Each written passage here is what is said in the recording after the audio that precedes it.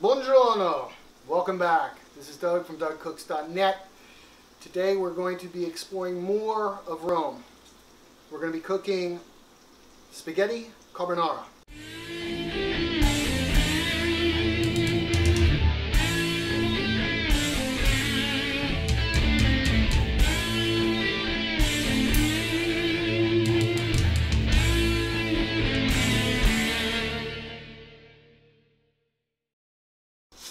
Right now I got our pasta cooking, I got our guanciale, rendering all that fat out right now, which is a central part of the dish. Pasta's cooking. While that is cooking, we're going to add some garlic.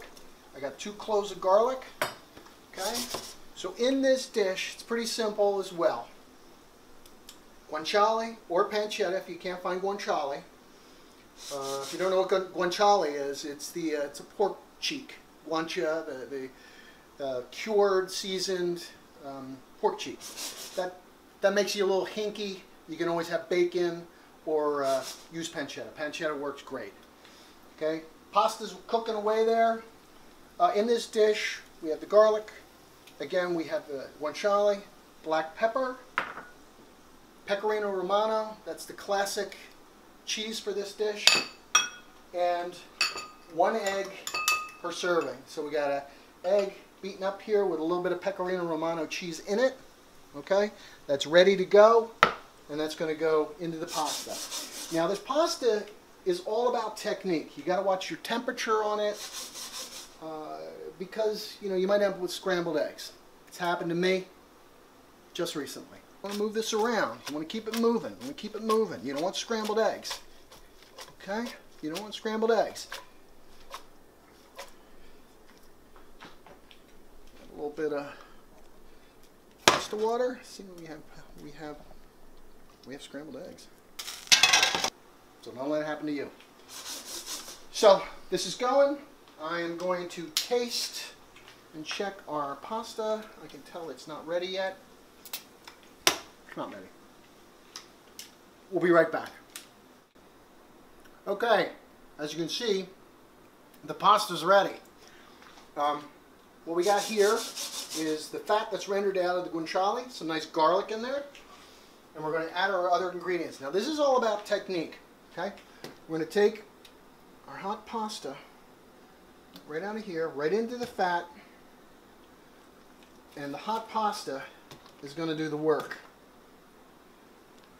Okay? Turn that off. We got our egg. Now, be very careful here, because this is where a lot of people miss the boat. You're adding your egg and you toss that to make a creamy sauce, okay? As you can see, there you go. Look at that, nice creamy sauce. We'll add a little bit of pasta water, sort of thicken that up. Okay, just a touch. Oh, look at that. Look at that. Now we're going to hit it with some black pepper, which is essential part of this dish. This is fantastic. As I stated before, gang, this is not a diet dish. Okay, I'm going to add a little bit more pecorino. Give that a toss. Oh, good Lord. Lordy, lordy. Look at that. Got a nice, glossy, cheesy, porky, delicious pasta carbonara. Okay, we're going to plate this now. Get rid of my mess. Clean it up here just a moment. I will sweep up later, Jane. Alright, so what you want to do, I'm going to take this and give it a twist. Give it a twist. Give it some height. A little nest there for serving. Look at that. Now, if that doesn't excite you, I don't know what else would. Some of that delicious porky goodness. Finish it with a little bit more cheese and black pepper. Or black pepper and cheese, as you can see, I reversed it.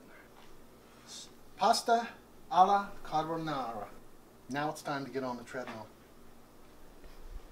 Manja. You. Manja.